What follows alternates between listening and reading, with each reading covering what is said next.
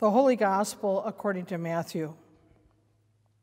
Keep awake, therefore, for you know neither the day nor the hour. For it is as if a man going on a journey summoned his slaves and entrusted his property to them. To one he gave 5 talents, to another 2, to another 1, to each according to his ability. Then he went away. The one who had received the 5 talents went off at once and traded with them and made 5 more talents. In the same way, the one who had 2 talents made 2 more talents. But the one who had received the 1 talent went off and dug a hole in the ground and hid his master's money. After a long time, the master of those slaves came and settled accounts with them. Then the one who had received the 5 talents came forward, bringing 5 more talents, saying, Master, you handed over to me 5 talents. See, I have made 5 more talents. His master said to him, Well done, good and trustworthy slave. You have been trustworthy in a few things. I will put you in charge of many things. Enter into the joy of your master. And the one with the 2 talents also came forward, saying, Master, you handed over to me 2 talents. See, I have made 2 more talents. His master said to him, Well done, good and trustworthy slave. You have been trustworthy in a few things. I will put you in charge of many things. Enter into the joy of your master. Then the one who had received the 1 talent also came forward, saying, Master, I knew that you were a harsh man, reaping where you did not sow, and gathering where you did not scatter seed. So I was afraid, and I went and hid your talent in the ground. Here you have what is yours. But his master replied, You wicked and lazy slave, you knew, did you, that I reap where I did not sow and gather where I did not scatter? Then you ought to have invested my money with the bankers, and on my return I would have received what was my own with interest. So take the talent from him and give it to the one with 10 talents. For to all those who have, more will be given, and they will have an abundance. But from those who have nothing, even what they have will be taken away. As for this worthless slave, throw him into the outer darkness, where there will be weeping and gnashing of teeth. The Gospel of the Lord. Beloved in Christ, grace and peace to you from God and from our Lord and Savior, Jesus the Christ. Today we continue in Matthew's successive stories of the kingdom of heaven and the end times. This gospel lesson is extremely difficult anytime, let alone in a pandemic which is raging out of control, let alone in a presidential election, which usually is settled once the votes are counted, but seems very unsettled in our bitterly divided country. This Sunday, of all Sundays, we need the assurance of Jesus announced in the Jesus that was announced in Matthew, the 1st chapter, Jesus whose name is Emmanuel, God with us. We need today another God with us text, not one more judgment text.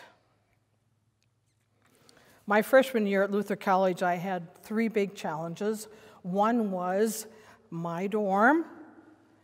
The 3 rooms which encircled my room and my roommate's room had the biggest partiers in the freshman dorm, and they partied every night till 2 or 3 o'clock in the morning.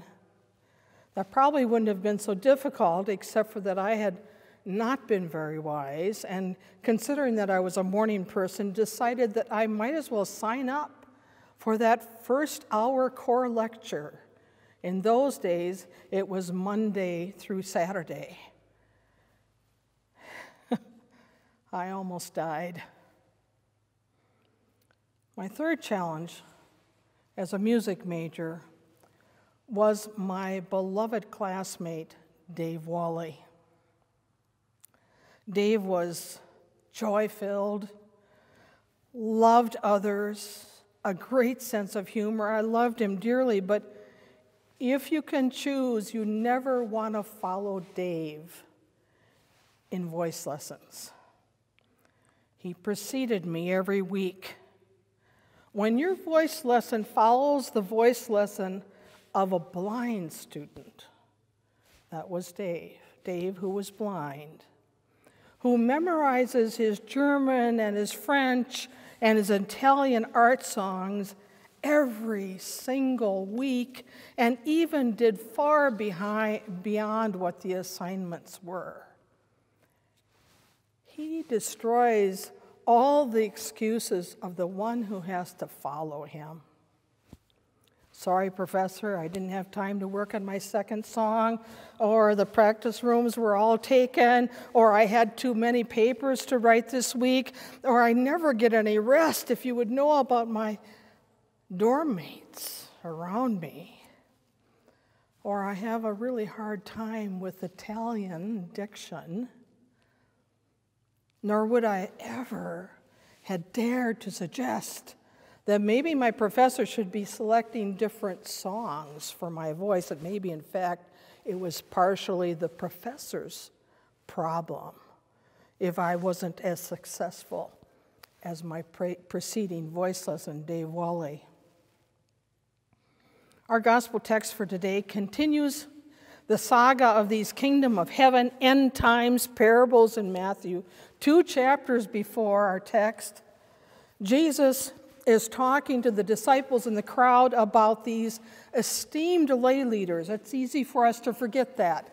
These esteemed lay leaders, the Pharisees, and the scholars, that is, the scribes.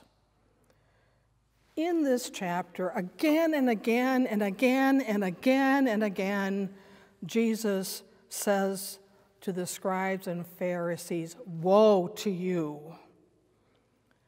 He says, "The scribes and the Pharisees sit on Moses' seat, therefore do whatever they teach you and follow it. But do not do as they do, for they do not practice what they preach." Again, "Woe to you, scribes and Pharisees! You lock people out of the kingdom of heaven, for you do not go in yourselves, and when others are going in, you stop them. Woe to you, scribes and Pharisees! You have neglected the weightier matters of the law, that is, justice and mercy and faith." After all these endless woes to the scribes and the Pharisees comes chapter 24, the chapter that just precedes our lesson today. That is what we could call Matthew's parousia, end-time chapter, with admonishment to all of us. "Keep awake, therefore, for you do not know on what day your Lord is coming."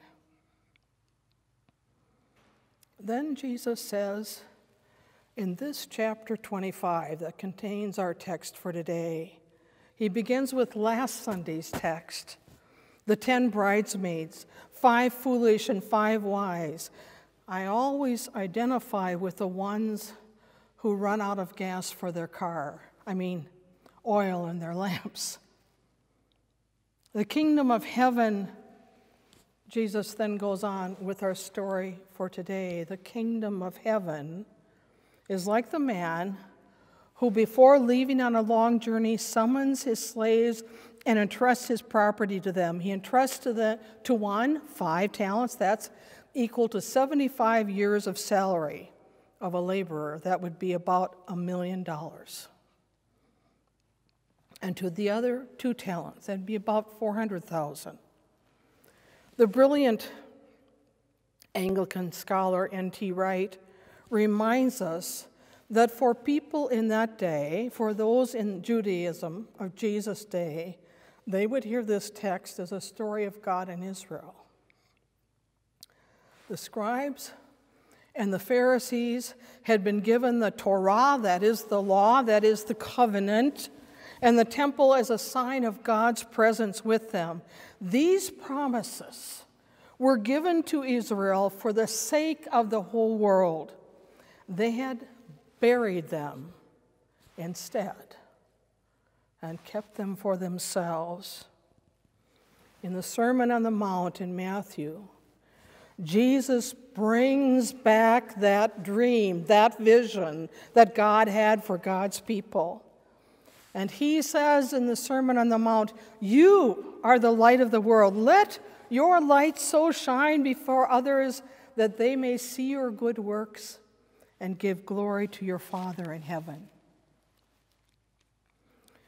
Painfully, the emphasis of today's parable is not the 2 servants who do it right.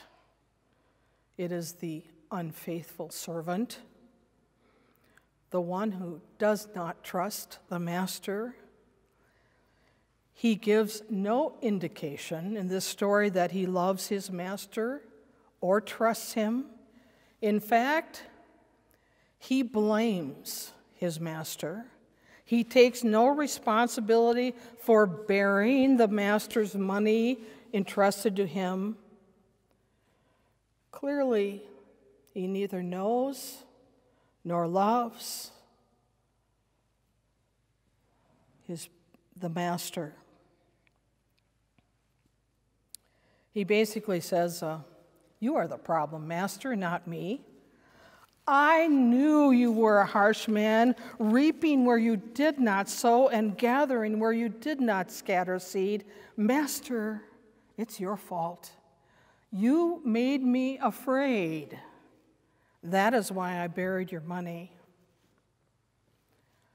The master did not respond saying, "You are right, I'm mean, and I take what is not mine." Nor does the master agree with the 3rd servant that he was afraid of the master. The master's response is this: "You wicked and lazy slave." We can't hear that without remembering those woes to the scribes and Pharisees all the way through chapter 23, just 2 chapters before. Jesus' response again and again: "Woe to you! You lock people out of the kingdom of heaven, and you do not go in yourselves, and when others try to go, you stop them." To the foolish bridesmaids in last Sunday's text, and to this 3rd slave, the truth is, you have failed. You have failed to respond to the out-of-control, extravagant, reckless generosity of the master. I know Matthew has a lot of judgment, 8 times at least in his gospel, but we are called today to remember a deeper truth. Even as we often fail God,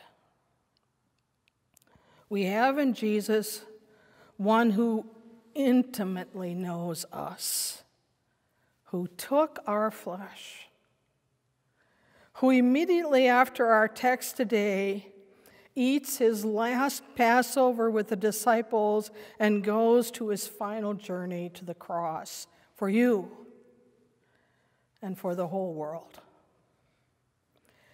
When the master speaks of when the master speaks of throwing the third slave that will be thrown into the darkness, outside where people weep and gnash their teeth.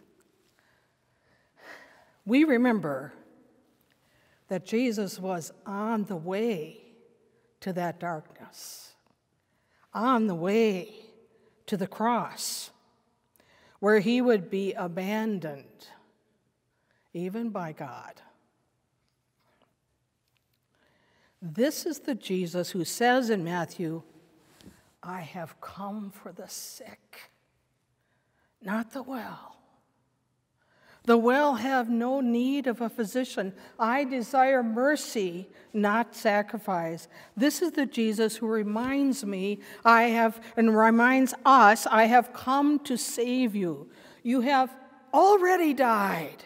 You have already died with me in the waters of baptism.